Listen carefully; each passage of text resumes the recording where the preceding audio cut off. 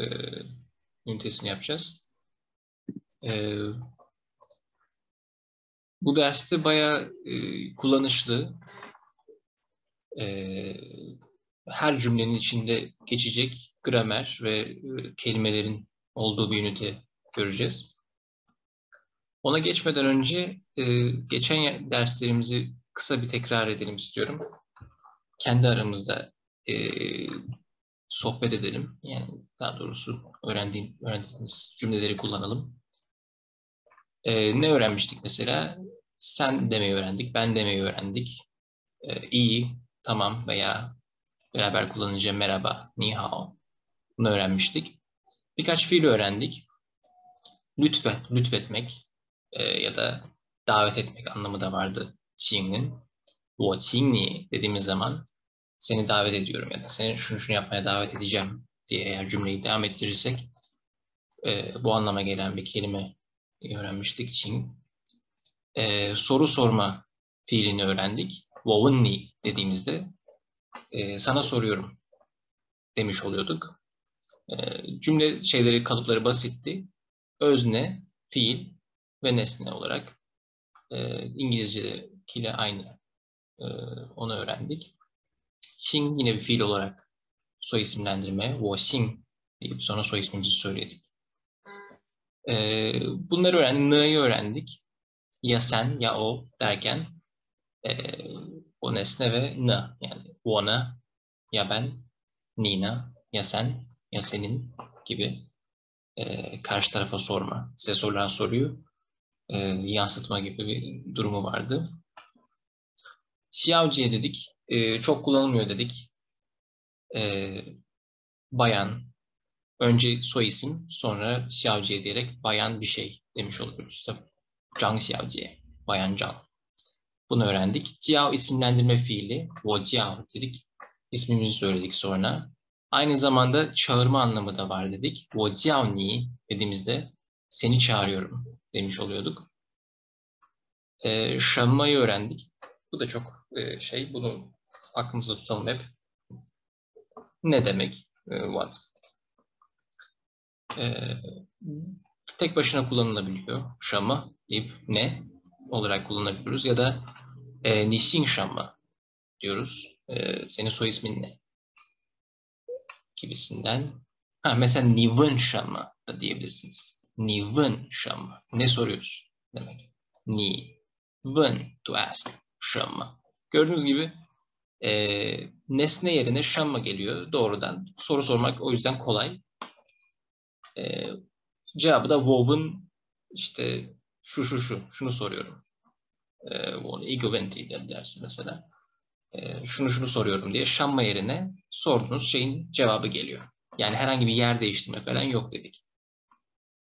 Mingzi isim dedik. Bay. Sonra da üstüne bay'ı öğrendik. Xiansheng. İşte soy isim Xiansheng geliyor.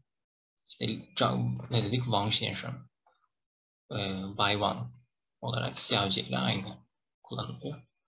Shama Mingzi ne isim olarak. Shama Mingzi ne isim. Ni jiao shama Mingzi dedik sonra. Yani bunları öğrendik. Üstüne de diyaloğu yaptık. Şimdi diyaloğu aramızda pratik şekilde kullanalım. İki arkadaş yapalım. Mesela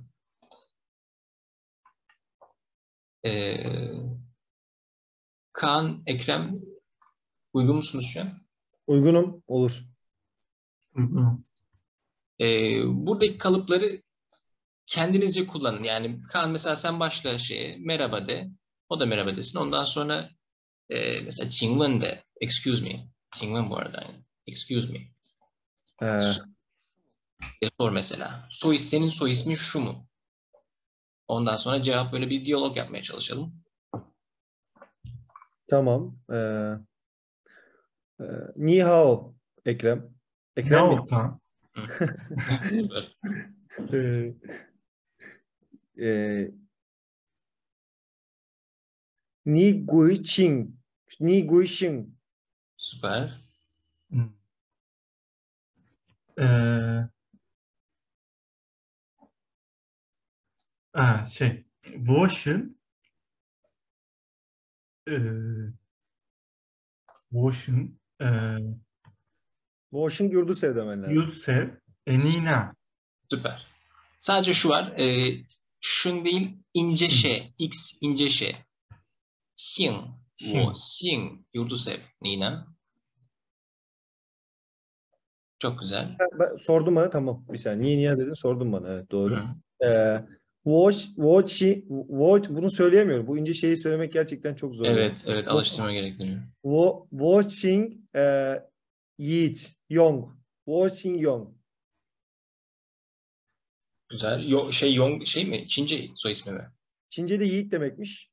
Aynen. Benim ismim Kaan Yongka. Yiğit. Tam tersi oldu Çince'de. Wang Yong oldu. Wang Yong. Evet. Evet. Şimdi fark ettim. Güzel ama çok oturaklı bir isim. Çok güzel. Devam edelim. Bir de soralım. Mesela senin ismin şu mu diye soralım. Senin ismin şu mu? Mesela mi'mi ekini öğrenmiştik ya, ma. Ni jiao. Sin gibi kullanıyoruz yine. Ni jiao. İşte Kaan ma gibisinden ma ekliyorduk. Şu da wo jiao Kaan olarak cevap verebiliriz. Ya da bu shi ya da işte direkt wo bu jiao Kaan gibisinden. Bir bunu deneyelim. İsmin şu mu diye soralım.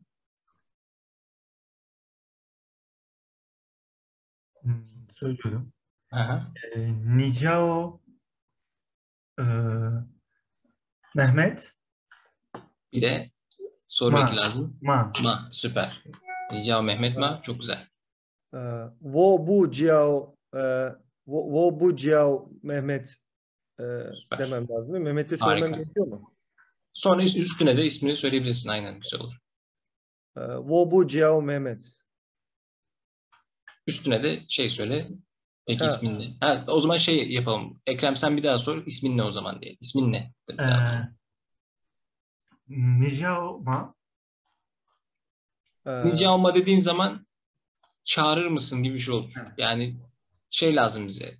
Ne sorusu lazım. İsmin ne diyeceğiz ya. Mimi soru yerine ne lazım bize? Yani Şın ya mı şunu lazım diyeceğiz abi? ya şunu diyeceğiz. Şin mi? Mınzi. Aynen. Şınma mingzi. Çok güzel. Wo Jiao Yong. Süper. Sen de ona sorabilirsin Kaan. Şu şekilde.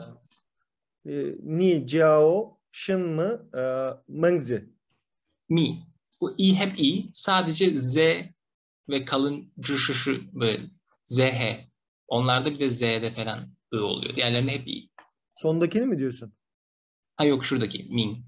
Ha, onun üstüne şapka vardı ya, o yüzden mi diye okunuyor. Anladım. Onlar hep mi. Tamam. Sadece z'nin yanında falan ı oluyor. O zaman tekrar okuyayım. Ni Jiao Şın mı Mingzi. Çok güzel Ekrem. Wo Jiao Ekrem. Harika. Çok güzel. Tamamdır. Buse, Petek, burada mısınız? Evet, buradayım. Evet, buradayım. Siz de doğaçlama bir diyalog kurun. Tamam. Ni hao.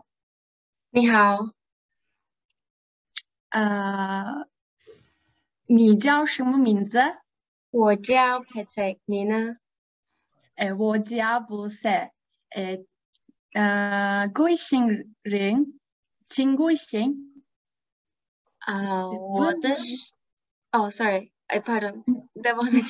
Ni贵姓？Ben yanlış sordum. Ni贵姓？我姓Koca，你呢？我姓Kurt。你叫 Ekrem 吗？不是，我的名字是 Petek。 Çok güzel. Ben soruyorum bir de. Tamam. Ne sorabilirim? Ben sorayım. 你你叫什么名字？我叫不是，我姓 Kurt。 Çok 好 güzel. 的，很开心认识你。认识你很高兴。 Vay. Arkadaşlar zaten içli dışlı bu seviyeye kadar, o yüzden sonunda Ekrem'le ben yaptıktan sonra zaten bu sefer petek yapınca arada bir şey oluştu. Fark oluştu. Yani sürekli konuşma var. Bir de bir 10 saniye aralıklı konuşma Ekrem'le benim. Aynen. Arada fark olduğu belli yani. Şey gibi ya, Uber Taksim muhabbeti vardı ya bir ara. Dolmuş taksi gibi oldu. İyi yine. Gayet. İki grupta çok iyi yaptı. Evet, bu ders bu tamam herhalde. Burada daha fazla hem kelimeleri öğrendik hem kalıplara alıştık. Mama şeyleri, onları öğrendik. Mi, bu'yu nasıl kullanacağımızı öğrendik. Burası tamam. İkinci dersimiz, yani bu dersimizde nereli olduğumuzu nasıl söyleyeceğimizi öğreneceğiz. Bazı ülkeleri öğreneceğiz. Bir de bazı meslekleri öğreneceğiz. Öğretmen, öğrenci, ondan sonra burada gördüğünüz gibi yine çok fazla kelime yok. Bunları öğreneceğiz şimdi. İlk başta kelimelerden başlayalım. Beraber söyleyelim. İsterseniz mikrofonunuzu açabilirsiniz. Şu. Şu. Çok güzel. Şu. Çok güzel. Bu is fiili, yani olma fiili.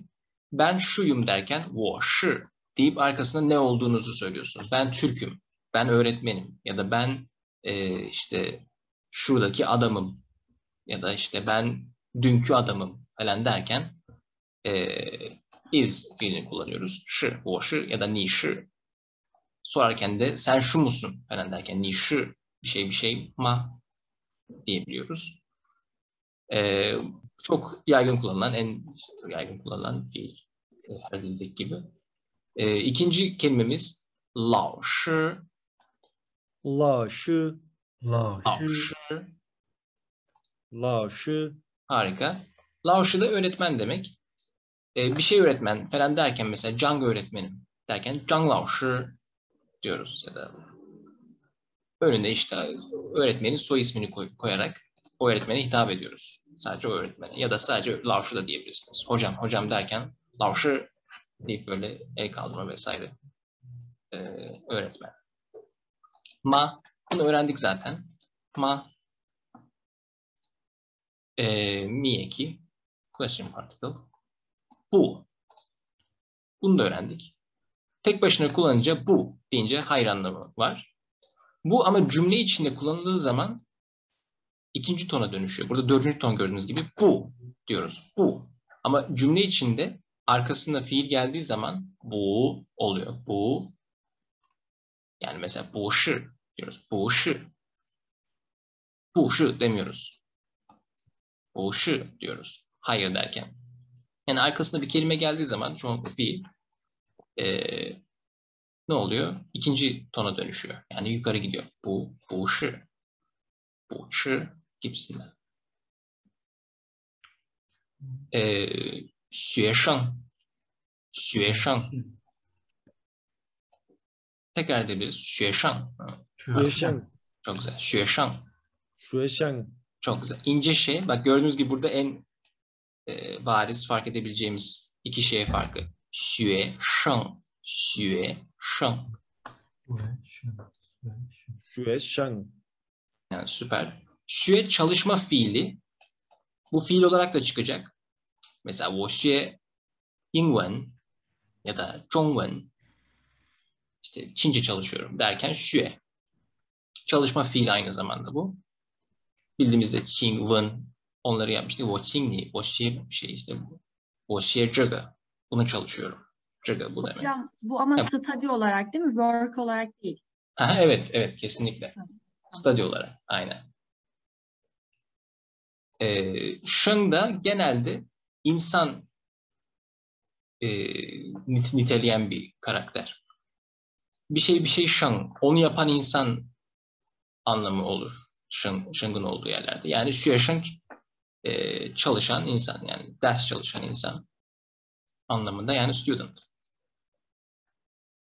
Ye Beraber söyleyebiliriz. Ye, Ye. ye. Ye. Ye de also too, ben de derken özneden sonra gelir. Ben de çalışıyorum. Mesela diyelim 我也学. 我也学. Ben de çalışıyorum. 我也是. Ben de. I am too. Emizar diyorum. Şey değil bu. Olma fiili. Mesela diyorsun ki biraz da öğreneceğiz Türk demeyi. 土耳其人. Mesela şey Türk demek. 土耳其人. Ya da Congo. Congo diyelim şimdilik daha kolay. Muhtemelen biliyorsunuzdur zaten Türkiye nasıl deniyor. Ben duymuşsunuzdur. 土耳其. 我也是中国人. Ben de Çinliyim. 我也是中国人. Jongo. Aynen. Congo Çin demek. Buna geleceğiz birazdan. Şey diye. Çok standart diye kullandım. 7. kelime. Anladınız değil mi? Ye. Soru var mı ye ile Evet ilgili? hocam. Yok. Çok güzel. 7 de ren. Beraber söyleyebiliriz. Ren. Run. Rın. Ren da insan demek. Genelde bir şehrin arkasına gelir. Oralı anlamı olur. Bu şehir de olur. Ülke de olur. Mahalle, yani mahalle belki köy olur. Mahalle duymadım pek ama bilmiyorum, belki de olabilir. Bakmak lazım. Kimseyi duymadım yani mahalle söyleyen. Bir yerli, bir şeyin. Onun dışında da insanlar mesela derken bu ara işte günümüz insanları şöyle şöyle yapar diye bir cümle kullanacaksınız. Bunun arkasında bir çoğul eki gelir. Mın, onu da öğreneceğiz. S takısı gibi şeydeki, İngilizce'deki.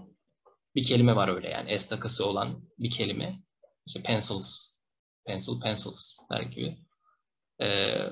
Arkasına o gelir. Rın. Onun gibi kelimelerde, insana dair böyle bazı kelimelerde rın hep karşımıza çıkacak. İşte insan aklı, insan şu, insan buyu, rın bir şey. Arkasında hep o değişe farklı kombinasyonlarda insanı niteleyen özellikler çıkacak. Onun dışında burada öğreneceğimiz şey ülkelerin arkasına gelmesi ve oralı olduğunu belirtmesi. Ülkelere geçelim. Çin, Congo. Congo. Güzel. Congo. Süper. Congo. Jongo. Arkasına gelince de Zhongguoren. Ne oldu? Jongo'rın. Süper. Zhongguoren. Jongo'rın. Jongo'rın. Aynen. Ülke artı rın oralı demek. Ben Çinliyim demek değil mi bu? Yok, Woshi dersen. Tabii. Yani. Aynen. Aha. Aynen. Aynen. Pekin var. Beijing. Beijing. Beijing. Beijing. Pekinliyim nasıl deriz mesela? Pekinliyim diyelim. 我是 Aha. Beijing人. Aynen, süper. Bu mantık bu. 我是北京人. Güzel. Amerika var. 美国. Meigo. 美国. Meigo. Aynı mantıkla işte Amerikalı derken 美国人. 我是美国人 diyoruz. New York. 纽约. Niuye. Süper. 纽约. 纽约. Niuye. Evet. New York bildiğimiz New York'ın diyerek New Yorklu diyebiliyoruz. Kelimeler bunlar. Şimdi diyaloğa bakalım. İlk Hanzi'yi okuyayım ve açıklayayım. Sonra şey yapalım. Şimdi devam ediyorlar konuşmaya Liu ile Wang Peng. Konuşmanın devamında da şu şekilde geçiyor. Wang 先生, Bay Wang. 你是老师吗? Sen öğretmen misin? 你是老师吗? Gördüğünüz şey kalıp. Wang Peng ne diyor? 我不是老师, 我不是老师. Ben öğretmen değilim. Ne yaptık? Bu kullandık. 我是学生. Ben öğrenciyim. Liu, ni ne? Liu, ya sen? 我也是学生. Ne dedi? Ben de öğrenciyim. 我也是学生. 你是中国人吗? diye devam ediyor. Çinli misin? diye soruyor. Ma dedi. Aynı kalıp. 是. Evet. 我是北京人. Ben Pekinliyim. diye cevap verdi. 你是美国人吗? diye soruyor. Sen Amerikalı mısın? 是. 我是纽约人. Ben de New Yorkluyum. Ya ben New Yorkluyum diyor. Cevap veriyor. Evet ben New Yorkluyum. Güzel. Şimdi aramızda yapalım. Nasıl şey yapalım? İlk bunu okuyalım. Kaan ile Ekrem orada mısınız abi? Tabii buradayız. Tamam. Bunu yapalım ilk. Ben başlayayım. Aynen. Wang Xiansheng, Ni Shi, Lao Shi Ma. Güzel. Wo bu, Shi Lao Shi,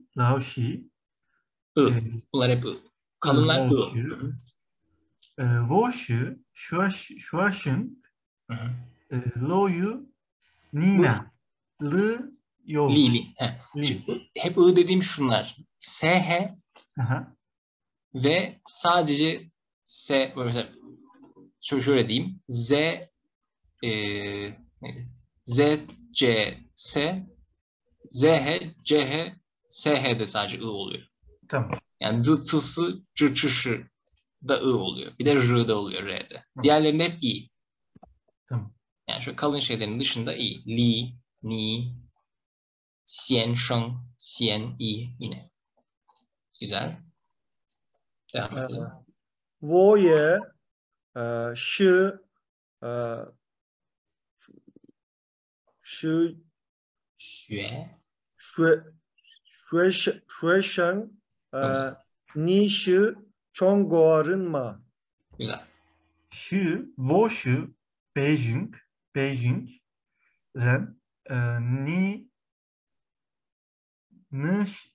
Shi, Güzel, süper. Meigo, Ren Ma. Çok güzel. Shi Wo Shi Niao Yue Ren. Güzel. Niu Yue. Niu Yue Ren. Çok güzel. Harika. Şimdi burayı bir de deneyelim okumayı. Tekrar değiştirelim. Ekrem sen başla bu sefer. Biraz şey olacak. Deneyelim. Şöyle yapayım da madem. Çok zor olacak. Aynen zor. Yani Hanzları biraz zorlaya tanımaya çalışalım. Aslında bunu tekrarla yapmamız gerekiyor ama deneyelim bakalım. Zorlaya. Belki bir şeyler olur. Tamam. Wang,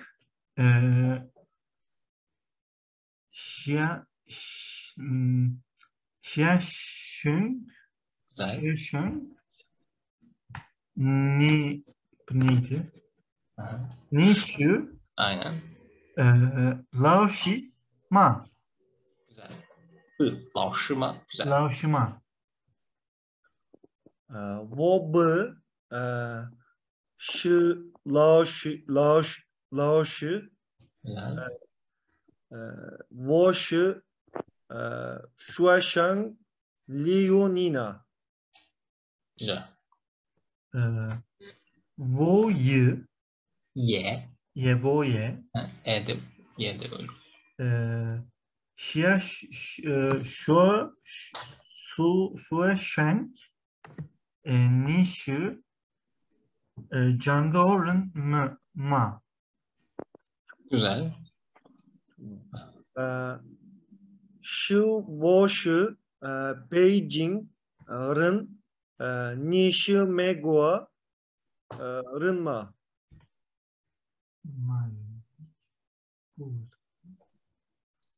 Deneyelim. Şu neydi? Hafif. Olma fiili. Ben şuyum derken. Şu. Aynen süper. Şu. Bu şu. Şimdi şı'yı çıkardık. 2 tane açıldı. Evet. Şu Diğeri neydi? Wo zaten. Aynen ben diyeceğiz. Evet. O. Şu bu. Şu. Aynen. 是. 我是 dedi. Şimdi ben bir şeyim diyecek. Amerikalı mısın diye sordu. Niyu. Bakın. Ah, güzel. Niyu. Niyue. Niyu'ye ın. Süper. Harika. 是. 我是纽约人. Güzel. Bu şekilde. Çünkü şimdi buna alışırsak Hanzi'ye hiç bakma ihtiyacı duymayız. O ihtiyaç duymama olayı biraz düşman öğrenmesi sırasında biraz aksatıcı bir durum. Ya o yazarak gelişiyor herhalde. Ben çünkü Evet. biraz Tabii. yazarak öğrendim şeyleri. İlk yaptıklarımızı öğrendim de şu ankileri bilmiyorum tabii. Evet. Kesinlikle pratik yapmamız şart.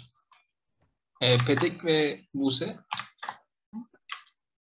siz direkt Tamam. buradan da demek ister misiniz yoksa pinle mi de? Burası okey benim için. Aynen. Bir şeyler söylerim. Aynen. Başlayayım mı? Olur.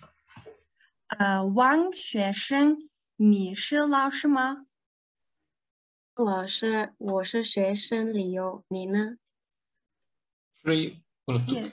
哦，我不是老师，我是学生，理由你呢？ Çok güzel. 我也是学生，你是中国人吗？是，我是北京人，你是美国人吗？是，我是纽约人。 Harika. Çok güzel. Bazı tonlamalar sadece. R'ın ikinci ton. Nüyeren. 纽约人。 Aynen. Harika. Değişik bir daha okuyalım isterseniz. 汪先生，你是老师吗？我不是老师，我是学生。理由你呢？我也是学生，你是中国人吗？是，我是北京人。你是美国人吗？是，我是纽约人。 Güzel. Harika. Çok akıcıydı. Tebrik ediyorum. Evet. Diyalog bu şekilde. Anladınız zaten diyaloğu. Okurken de sindirerek böyle anlayarak okumak. Öyle okuyalım. Yani muhtemelen öyle okuyorsunuz zaten de. Öyle bir öneri. Burada bazı gramer durumlarına bakacağız. Şı'la ilgili mesela gramer durumları. Daha demin gördük zaten bunu. Öğretmen misin derken is kullandık. Cevap verirken öğretmenim. Burada özneyi değiştirip farklı şekilde sorabiliriz. Liyo öğrencidir. Mesela Liyo şu yaşam dedik burada. Ondan sonra yine özneyi değiştirip Wang bu şu Meigoren diye şey yapalım. Şimdi bir soru sorayım herkese. Bu şeyi anladık değil mi? Şı olma fiili. Lao shi öğretmen. Lao shi öğretmen. Xuesheng öğrenci. Lao shi xuesheng öğretmen öğrenci. Ülkeleri öğrendik. Zhongguo, Çin. Meiguo, Amerika. Şimdi bu çerçevede size bazı sorular soracağım. Liyo ve Wang hakkında. Cevaplamaya çalışalım. Kaan senden başlayalım istersen. Olur. Wang Peng 是美国人吗？ Wang Peng是美国人吗？ Aynen. 我不是böyle değilim ama Başka birini sordum. Başka bir isim. Wang Peng dedin. Doğru. Wang Peng'i sordum. Doğru. Wang Peng. Evet doğru. Nasıl telaffuz edeceğim üçüncü kişiyi? İsmini söyleyebilirsin. Doğru ben Wang söyleyeyim. Peng. Tamam. Wang Peng Wang Peng Megor'un. Güzel. Yani cümle iyi ama cevap doğru değil. Wang Peng. Oraya göre mi yapıyoruz? Tamam Aynen buraya göre. Ben öylesine soruyorsun sandım. Yani O da olur gerçi. Aynen. Gramer doğru söyledikten sonra asıl olay o zaten. Buraya göre söyleyelim bir de. Bir saniye bakayım oraya. Tabii. Orayı göreyim de.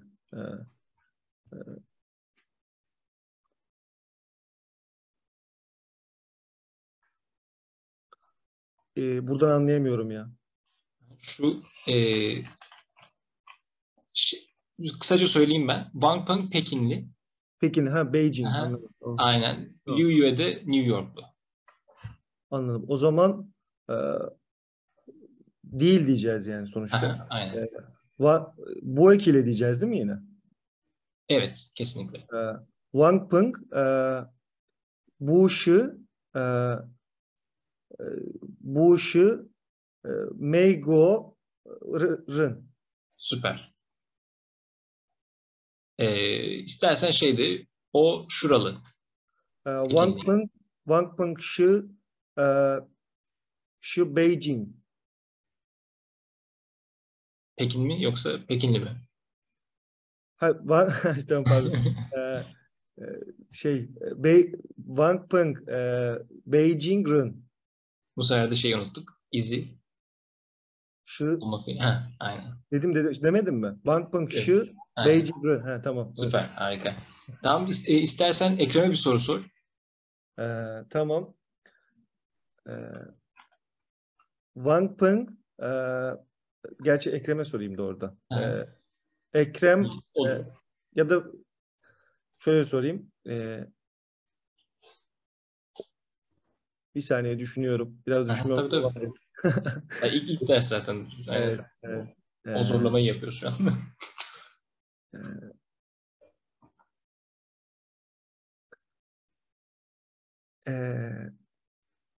Onurcan, Şı Laoşi Ma. Süper. Ekrem. Bir saniye. Onurcan Şı Laoşi. Güzel. Sadece I, şı, Şı. al şu. Aynen, süper. Harika. Ekrem sen de Buse'ye sor. Tamam. Herhangi biri için Hı hı. bir yargıda bulun. Şunları kullanabilirsin. New Yorklu mu, şeyli mi ya da Xuesheng, Laoshi. Sen de diyebilirsin. O da diyebilirsin. Özneydi kafana göre. Seç. Buse Hı-hı. Şı Hı-hı. Megui Rın 我不是美国人，我是土耳其人。 Süper. Harika. Ekrem Meyguo. Meyguo. Mego.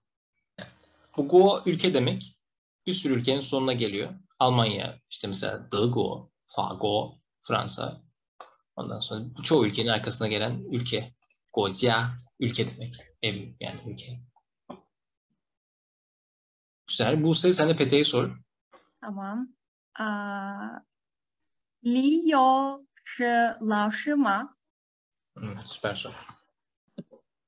不是，他是学生。 Süper. Gördüğünüz gibi ta dedi. Ta da üçüncü tekil o demek aynen. He, she aynı Çince'de okunuş olarak. Sadece yazılışı farklı. Yazısında küçük bir fark var.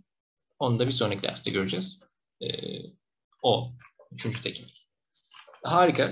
Bu kalıbı kullanabiliyoruz. Şu mudur, bu mudur, bu budur falan derken şu ma, bu şu bunları kullanıyoruz. Ma question'ları var. Ni şu lao shi ma, o şu lao shi, ni bu şu lao shi, ni xing wang ma. Burada olumsuz soru da sorabilirsiniz. Sen hoca değil misin? Derken mesela. Ni bu şu lao shi ma da diyebilirsiniz. Sen hoca değil misin? Derken.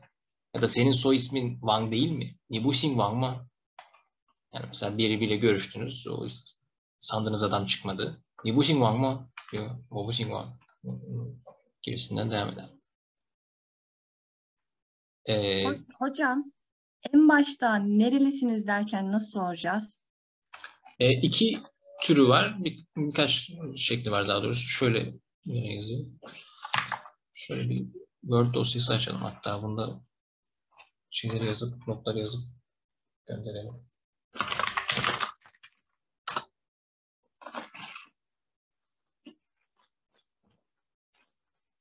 Burada derste şu şeyler var. Ni shi nali ren? Bu şekilde sorabiliriz. Sen nali neresi demek? Yani ne yaptık burada? Ülkenin mesela Meygoren diyeceğiz ya normalde. Ülkeyi nali ile değiştirdik. Neresi dedik. Yani kalıp aynı. Cevap verirken de 我是土耳其人. Yani nali Tuarsi ile değişti. Nali neresi demek? Nali. Üçüncü ton.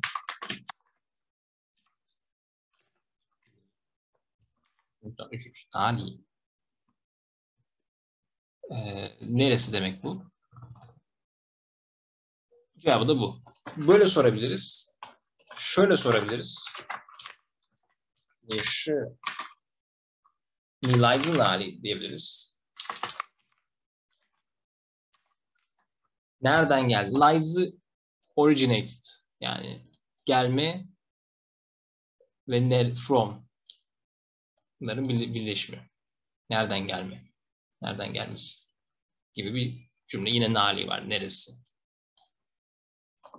Cevap nasıl olur sizce bunun? Şu lies olarak okunuyor. Lies. Ni lies nali. Cevabı nasıl olur sizce bunun? Böyle bir soruya. Petek mesela. 我来自土耳其。 Aynen. O lies twice. Fiil Oldu. koyduk, direkt koyduk arkasına da. Aynen. Her şey aynı, sadece nali değişti. Lies da bir fiil gibi. Bir yerden gelme, bir yerli olma fiili.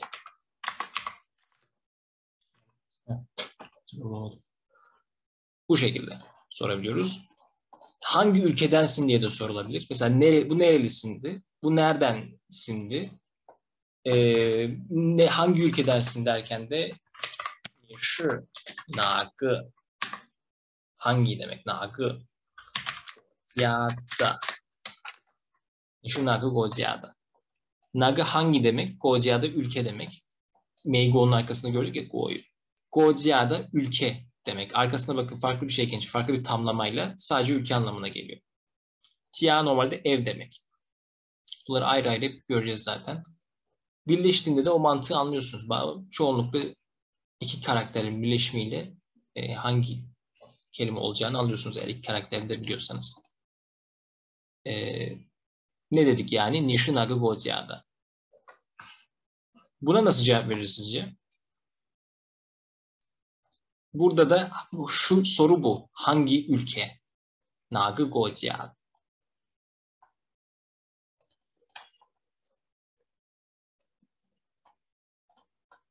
Burada da şurayı değiştireceğiz sadece. Yani ne diyeriz? 我是土耳其的. Tuarsi'de dediğinizde de şu d aslında r'ını şey yapıyor. Bunu d'yı da göreceğiz. Bu da nasıl diyeyim? Başka dillerde var. Mesela İspanyolca'da de bir şey, of gibi bir şey. Neyse o ileride konusu gelince içerik içinde göstermek daha mantıklı olur. Hem sahiplik eki hem de bir yerli ya da işte ne bileyim bir sıfatın arkasına gelip o sıfatı somutlaştırıyor. Yani güzel olan. Mesela meylida. Güzel olan şu derken mesela güzel olan.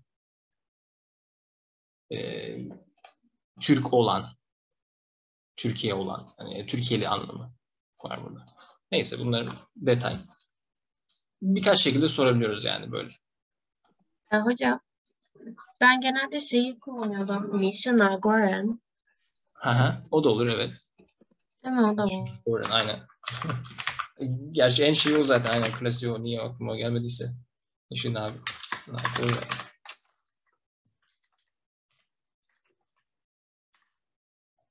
Burada da Nago direkt hangi ülke demek. Bunu da yine aynı şekilde sadece ülkeyle değiştiriyoruz. Yani şimdi burada kelimeleri öğrenmemiz şart değil ama mantığı anlamak açısından önemli bu. Yani her şeyden önce basit olduğunu anlayın. Ve bunları öğrendikçe, kelime öğrendikçe bu şekilde Lego parçaları gibi böyle birleştire söyleyebileceğiniz şeyler artacak. Bir şeyi söyleme şekliniz de farklılıklar yaratabileceksiniz bu şekilde. Mesela Nalir'in neredensin? Laiz'in Ali. Nereden geldin? Hoppa. Ne gördük? Nagı Gocia'da. Hangi ülkeden? Naguo. Yine hangi ülke? Ren. Arkasında Ren var tabii. Nerelisin? Yani evet, hangi ülkelisin? Doğrudan çevirince böyle bir fark yaratıyor. Bunları şey yapacağız. Şu na'yı burada sadece na'liyi bilseniz zaten bu cümleleri kuracak mantığa sahip oluyorsunuz. Bir de lies'ı, şu lies'ı dışında neresi şey yaptığınız zaman, onu bildiğiniz zaman na ve burada bariz esas olan şey na. Hangi demek? Na'li dediğinizde neresi? Bunu bildiğiniz zaman bu mantığı kurup bu cümleleri kurabilirsiniz. Biraz zorlamayla yine. Tamam, devam edelim. Sorunuz varsa direkt şey yapın. Sorun. Bu'yu gördük. Biz na'yı az önce görmedik değil mi? Ha, yok görmedik. Şimdi öğrendik. Ha, tamam. Ben şimdi öğrendim. Aynen yeni. Baktım da şimdi bulamadım şeyde. Bu na birkaç ünite sonra gelecek. Yine atarım şeyini. Bu mantığı anlama açısından sadece. Yani cümle kuruluş mantığını. Değişmiyor yani. Bu matematik değişmiyor. Bu gramer değişmiyor. Lego parçaları gibi. Ne dedik? En son bu'yu gördük. Y. Y'de daha demin gördüğümüz mesela 我也是学生. I'm a student too. Şimdi şöyle cümle kuralım teker teker. Wang Peng 学生 diyor. Li Yo da 学生 diyor. Wang Peng 是学生 Li Yo 也是学生你是中国人我也是中国人 Bu şekilde cümleler kuralım. Mesela diyoruz. Ekrem Türk, ben de Türk'üm. Kaan, senden başlayalım istersen. Ekrem Türk, ben de Türk'üm. Türk de onu göstereyim hemen. Türk'ü biliyor musun? Ben bilmiyorum ya. Az önce gördüm. Tamam. Dokunuyor. Tu er qi. Tu er qi. Tu er qi. Tu er qi. Aynen şu şey. Tamam. Anladım. Ekrem şı tuar çığırın vo ye tuar çığırın. İzi bir daha şey yaptık. Vo ye şı tuar çığırın. Şeyi Süper. unutuyorum. Fiili unutuyorum koymayı. Olsun, güzel gene akıcıydı baya. Ekrem sen de bir cümle kur istersen. İşte o öğrenci, ben de öğrenciyim ya da işte o şöyle, ben de böyleyim. Kaan, Hı. şuaşın, 学生 güzel. Vo yeşi, 学生 Süper, harika.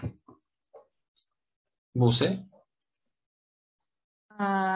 Leo 我是土耳其人 Wang Pen 也我是土耳其人 Süper, harika.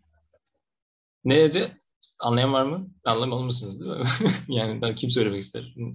Ne demek istediğini? Ekrem? Bir daha yavaş söyleyeyim. Leo 不是土耳其人 Wang Pen 也不是土耳其人 Güzel. Türkmüş yani onlar. Türk mü onlar? Hayır, bu şu, hayır. O Türk değil, o da Türk değil. Ha, Evet. Bu şu. bu var anladım onu Aynen. kaçırdım Bu onu. şu. Aynen. Wang Peng Türk değil, Liu da Türk değil diyor. Yani ilk Ben başta de dedim Liu içinin da. Türk oldu dedim ne oluyor? Yok, hayır, Evet. öyle değil dedim. Tek şey bu şu derken bu şu, bu şu, 2, 4, bu şu. Bu şu. Bu şu. Aynen. Tamam, Süper. ben yanlış söylüyorum. Hayır, şey değil. Biz normalde kendi dilimizde yaptığımız tonlamaları Çince'de de yapıyoruz. O en zor kılan kısmı o oluyor.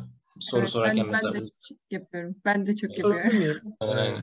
Çinliler çok hızlı konuşuyor ya tabii kendi ana dilleri olduğu için. Bu şeyleri tonlamaları konuşurken anlayabiliyor mu? Anlayabilme ihtimalimiz oluyor mu yani? Çok hızlı konuşuyorlar gibi geliyor çünkü. Bilmiyorum. Yani şey yapılıyor, hissediliyor. Böyle hafif hafif böyle minik minik böyle böyle arada görüyorsun bunu böyle hissediyorsun o tonları. Onlar zaten öyle ezberlediği için onlarda tonlamaya dikkat etme gibi bir şey yok. O karaktere bakınca zaten o sesi çıkarmaya mecbur hissediyor. Yani şunu görüp ni diyemez. Yani Çinli. Direkt ni. Ne kadar hızlı konuşuyorsun o hep ni. Bir yerde hafif böyle bir ses olacak yani. Ve tek sen de şey yap bir cümle kur. Bununla ilgili. Tabii ben de diyeyim. 你又是学生，我也是学生。 Harika. Çok güzel. Çok akıcı. Evet. Şıma kalıpları var burada. Wang Peng şu yaşanma diye mesela Wang Peng öğrenci mi? Bunları zaten gördük. Ye. Evet, ye'yi soru içinde de kullanabilirsiniz. Mesela sen de mi Çinlisin derken niye şu Zhongguoren ya da sen de mi değilsin demek için de niye bu şu Zhongguoren gibisinden bir şey söyleyebilirsiniz. Yani sen de mi Çinli değilsin? Hani ne oldu? Ye'yi kullandık, bu'yu kullandık, ma'yı kullandık. Liu şu New Year, niye şu New Year ma? Sen de o oralı, sen de oralı mısın? Gibi cümleler kurarken böyle. Wang Peng bu şu lao şu Nina. Mesela Wang Peng öğretmen değil, ya sen? Diye bir soru var burada. Bu tarz şeyler kullanabiliriz. Yani bu'yu, ye'yi, ma'yı nasıl ilk aklınıza gelen şekilde kullanmak genelde doğru çıkar. Zaten mantığı anladık. Zor da değil Çince'nin grameri. O şekilde bunları bu çerçeve içerisinde istediğimiz cümleyi kurabiliriz. Şimdi bazı ülkeler var. Bunları öğrenelim. Beraber okuyalım. Yingguo. Yingo, Yingguo. Yinguo, Aynen. İngiltere. İngilizce Yingguoren. Faguo. Fago, Fago, Guo. Fago, Fransa. Yingo, ying şey demek, kahramanlık gibi bir anlamı var. Ama hem sesten hem anlamı güzel olsun diye işte uluslararası ilişkiler falan o olaylarda iş yapar diye. England, Yingland gibi aklınıza kalabilir. Yingland, Yinguo, Fago, işte Frans, Fa, direkt zaten Fra sesinden. Dego, Dıgo, Dego, süper. Dıgo, D da Deutsch'tan gelsin aklınıza. İşte Deutschland bir şeyler. Oradaki D. England, Dutch. Bu da ahlak anlamı var. D'nın. Başka içeriklerde göreceğiz. Rıbın. Rıbın, Ribbon, Rıbın. ribbon, Gün, güneş anlamı var. Bayrakta, Japonya'nın bayrağında güneş var. Oradan aklınıza gelsin. Bunda kök demek. Gördüğünüz gibi burada bir ağaç var. Ağacın kökünü çizmiş, işaret ediyor. Çince'de bu var. Mesela bın kök demek. Şu ağaç, önce şunu söyleyeyim. Bu ağaç demek. Mu. Bın kök. Altını işaretlemiş. Bir de mo var. Mo'da sonunu işaretliyor. Son demek bu da. Ağacın yukarısını işaretliyor. Son demek. Mesela hafta sonu derken o mo. Hocam bu bınızı var ya defter. Oda da ortak değil mi? Bın. Evet. Hmm, Hızlı da burada. mantıklı, güzel. Ağaç, defter, yaprak, Aynen. kağıt. Mantıklı. Bir şey sorabilir miyim? Kendi içinde bir sinerji yaratıyor. Bu kelimelerin kökleriyle alakalı bir ders falan var mı? Aslında bayağı eğlenceliye benziyor. Evet. Var. Bunu ilerleyen derslerde yapabiliriz. Kelimenin köklerinde. İlk başta yapmak dili öğrenmek açısından çok yararlı değil. Ama motive edici bir şey olarak isterseniz bir dersi bunu ayırabiliriz. Kökler, birbirleriyle ilişkileri vesaire. Nereden geldiği falan böyle. Aynen. Eski Çince derslerinde genelde bunu şey yapıyorlar. Ya da tarih ve kültürle ilgili derslerde gösteriyorlar. Çok güzel aslında. Yaparız. Ya. Evet çok ilginç ve e, ilgi çekici yani. Bence kelimeleri ezberleme olarak da çağrıştıracağı için daha hızlı ezberleyebiliriz yani. Doğru, Bence o da güzel doğru. olur böyle bir ders olması. Hı. O zaman bir dersi buna şey yapalım. Evet. Özel olarak bunun üzerine çalışalım. Şimdi ilk derslerimizdeki kelimelerin hepsi öyle olmadığı için sadece o yüzden şey olmaz ama mesela şansiya falan olsa mesela ilk derslerimizde daha böyle ilişki kurabileceğimiz kelimeler olsa oradan ilerlememiz daha şey olurdu ama sırf bu birazcık öğrendiklerim bir sonraki mesela ünitede direkt buna özel bir ders yapabiliriz. Yani birazcık şeyimiz olur. Nasıl diyeyim? Tanışıklığımız artar. Daha fazla şey ifade eder o zaman. Beşinci ülke Güney Kore. Hanguo. Hango, Hanguo. Hango, Bu da Güney Kore. Kuzey Kore Şavşen. Bundan çok farklı. O yüzden mesela ilk ben düşünmüştüm. İlk Çince öğrendiğimde Hanguo South Korea ise işte Bey Hanguo Kuzey Kore'dir falan diye düşünmüştüm ilk öğrendiğimde. Kuzey Hanguo demek aklıma gelmişti ilk başta ama Kuzey Kore'nin başka bir ismi var. Chaosian diye bir isim. Böyle Hanguo Kuzey Kore, Güney Kore dedik. Canada. Cianada, Nada. Nada, Cianada. Aynen. Kanada çoğu ülkenin ses buna deniyor, ses çevresi. Kelimeleri de güzel seçmeye çalışıyorlar sesle çevirirken. Hem kelimelerin tek tek anlamları biraz güzel yapmaya çalışıyorlar. Bir yandan da ses tamamen benzemesi adına çalışıyorlar. Mesela Cihana'da tamamen öyle bir şey. Aslında tek tek kelimelere baktığın zaman eklemek, eline almak ve büyük gibi böyle ilginç bir şey var. Meksika'ya bakalım. Mosigı. Mosigı, Süper. Mosigı. Mosigı, Bu da tamamen ses çevirisi. Doğrudan ses. Hindu. Hindu da India. Hindu. Hindu. Aynen. Y'de Y okumuyor mu böyle olunca? Çok hafif. Hatta okunmuyor gibi. Ha. Mesela i diyoruz ya. Y demiyoruz. R. Sen. I. Hatta okunmuyor diyebiliriz. Yani i de. Çok hafif okunuyor. Ama y genel olarak okunuyor. Yue mesela burada. Yue. Y hep okunuyor. Sadece i de çok hissedilmiyor. Ha, anladım. Hindu. Aynen. Süper. Yunan. Yunan. Vietnam. Yunan. Yunan. Süper.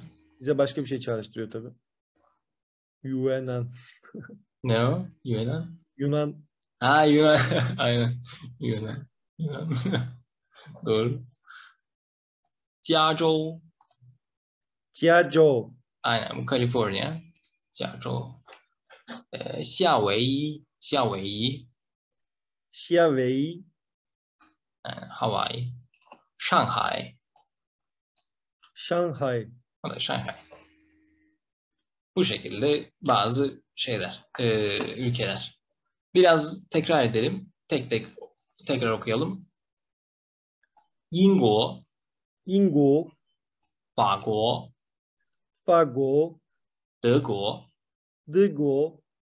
日本,日本、 한국, 韩国、 加拿大, 加拿大、 墨西哥, 墨西哥、 印度, 印度、 越南, 越南、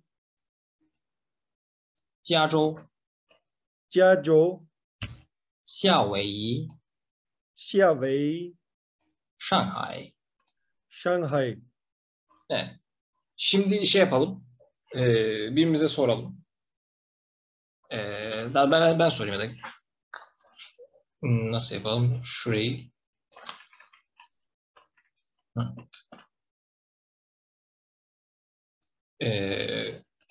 İlk Çincesini sonra Türkçesini söyleyelim. Kaan senden başlayalım. Söylüyorum. Hı. Ingo, İngiltere. Süper. İsmini mi söyleyeyim? Ha, tamam. Hı. Fago, Fransa. Frans. Hı. Ribbon, pardon, Dago'ya atladım. Hı. Digo, Süper. neresiydi burası ya? Şu neyi andırıyor? Deutschland, Almanya. Hı. Ribbon, Ribbon neresiydi? Şu güneş gün Kanada mıydı? yok. Neydi ya? Ortası Japonya. Aynen, süper. Japonya, tamam. Hango, Hango neresiydi?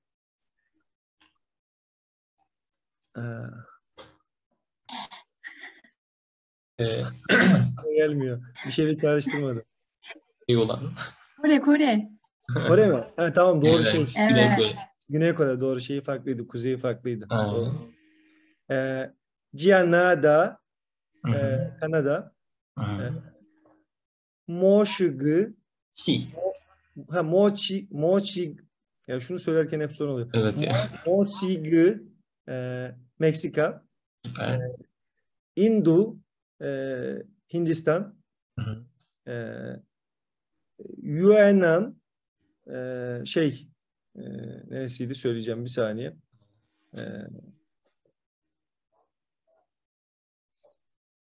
Yunanistan değil, onu biliyorum. Aklımdan çıktı bir saniye.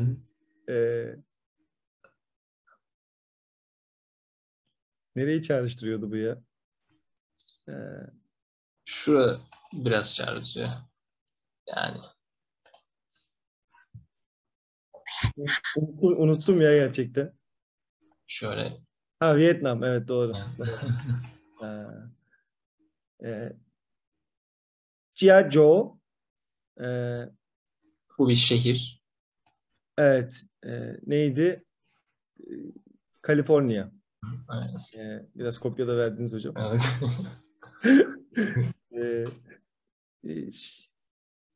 Xiaowei, neydi burası? Bu da şehirdi galiba. Aynen. Çok yani. Hawaii.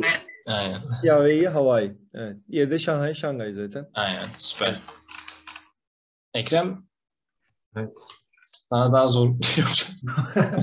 Sadece buraya gösterip Çincesini söylüyor. Tamam. O güzel. Yingao, Güzel. Go. Go, Go ülke. Yingo. Yingao, Go. Yingo. Go. Aynen. Süper. Tamam. Fago, Süper. Harika. Dago, Güzel. Dego. Dago, Yibin, Rıbın. Ribin, Aynen. Hangao, Gao değil. Go. Go, Süper. Hango. Harika. Hango. Harika. Hango, Canada, Güzel. Canada. Canada, Güzel. Mıçgo, yok, neydi? Güzel deneme. Ee, Moşigı. Moşigu, Aynen. Süper. Moşigı. Yindi, Güzel deneme. Hindu. Hindu. Aynen. Hindu. Güzel. Hindu. Yunan. Güzel. Yunan. Yunan. Harika. Kaliforniya neydi? Bunlara bakabilirsin bunlara. Ha. Çok şey değil zaten. Joe. Aynen. Jiazhou. 1-1. Joe. Evet, Jiazhou. Şivey. Aynen. Xiaowei.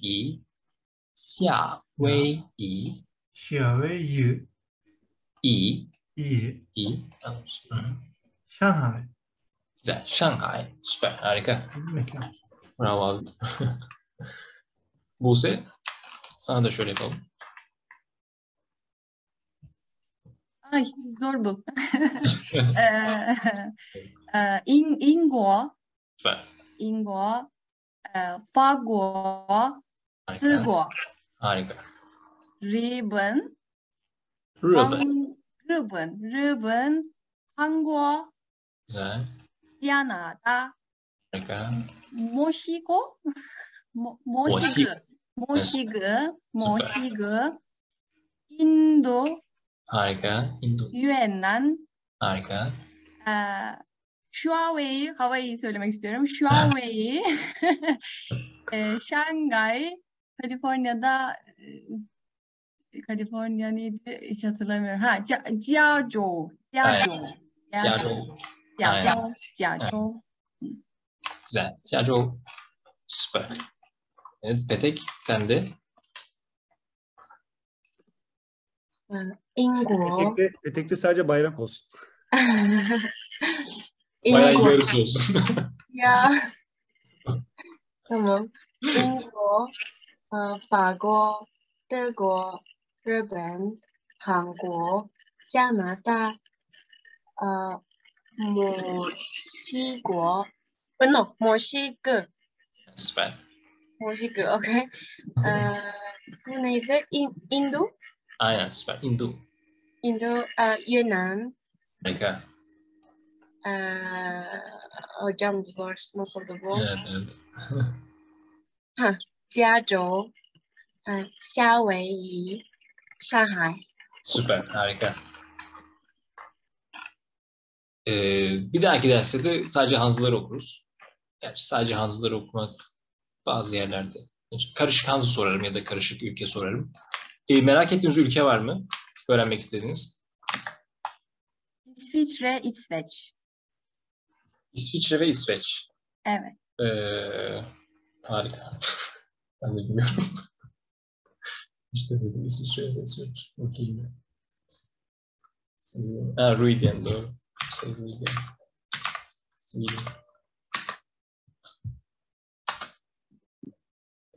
Switzerland. Giriş.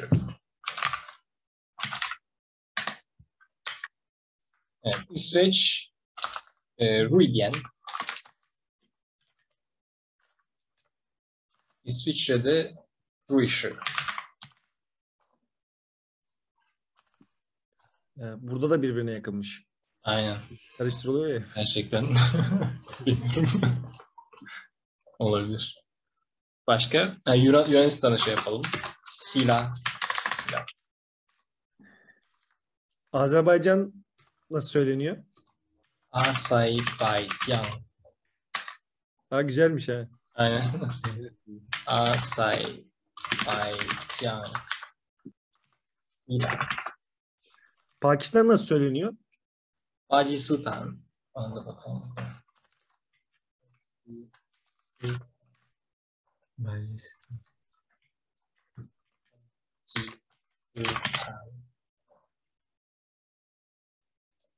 Bunları zaten şey yaparsınız. Anlayabilirsiniz sesinden. Benim en sevdiklerimden biri İtalya'ydı. O da çok güzel. Aynen. İtalya. İdali.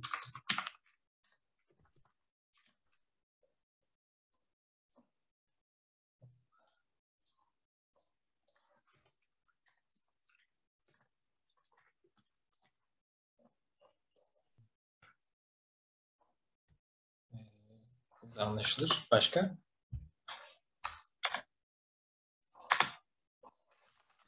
Geri kalanına internetten de bakarız ya. Sizi yormayalım. Olur. Olur, tamam.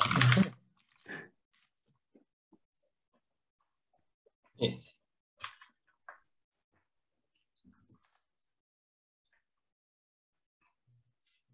Tamamdır o zaman. O zaman bugünkü dersimizi burada noktalayalım. Sonrasında ne bakayım nelerimiz var. Culture Highlights. Burada çok kullanılan soy isimleri var. Ondan sonra bunların üzerinden geçebiliriz hemen. Kültürel bir ders olur. Ondan sonra evet, family name'ler, sesler. Sonra diğer üniteye geçiyoruz. Aile bireyleri. O şekilde. Çok teşekkür ederim katıldığınız için. Çok verimli bir dersti. Çok iyi ilerleme kaydettiğimizi düşünüyorum. Hepiniz adına. Biz teşekkür ederiz hocam. Sağ olun hocam.